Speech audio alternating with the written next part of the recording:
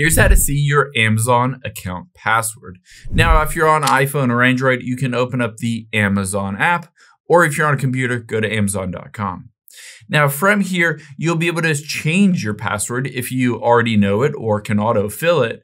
But if you just need to know what the current password is, unfortunately, it will not show you in the specific app or website.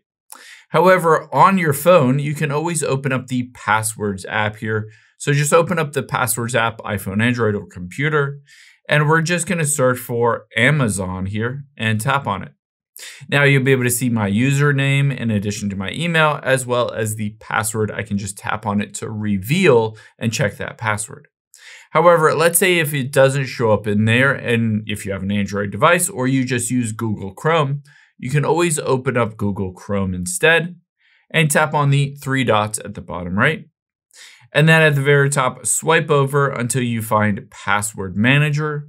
And now from the Password Manager, similar to before, all you need to do is search for Amazon, open it up, and again, you'll see your username and your password.